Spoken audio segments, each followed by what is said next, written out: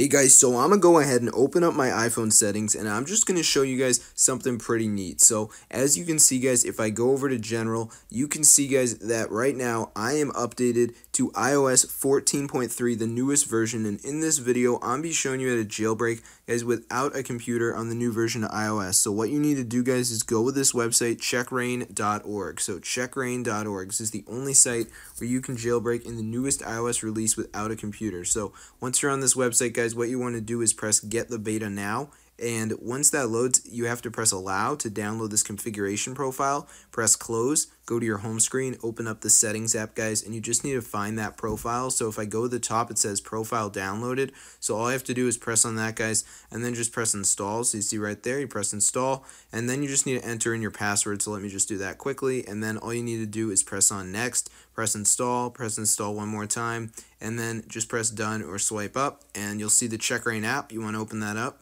and just give it a minute for the app to load.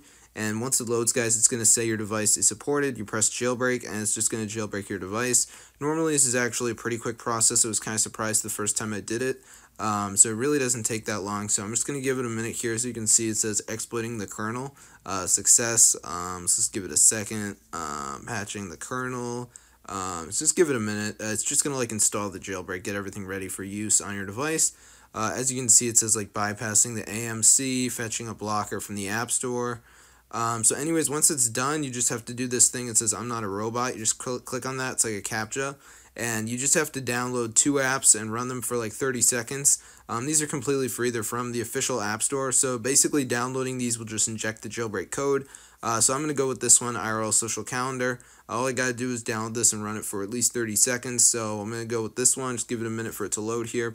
And while this app's downloading, I'm going to go back on the list and download a second app. So I'm going to go with this one, Solitaire. Same deal, just download and run for at least 30 seconds. So it's super easy. Now I'm just going to go to my home screen, give it a minute for both these apps to download. This shouldn't take too long. They're normally pretty small in size. So the calendar's done, so I'm going to open this, and all I have to do is spend 30 seconds on the app.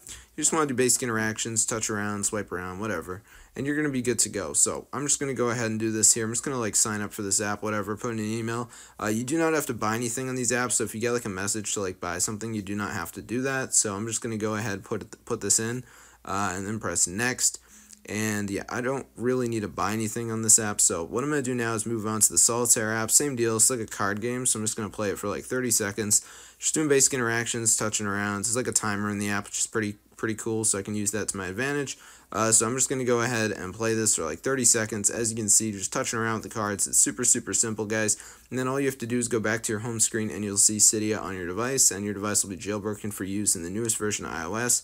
So I'm just going to go ahead and touch around here so you can see just playing with these cards. It's really easy. I've never really faced any problems when I'm doing this, so it's a pretty foolproof method. So I'm just going to do this for a little bit more, as you can see.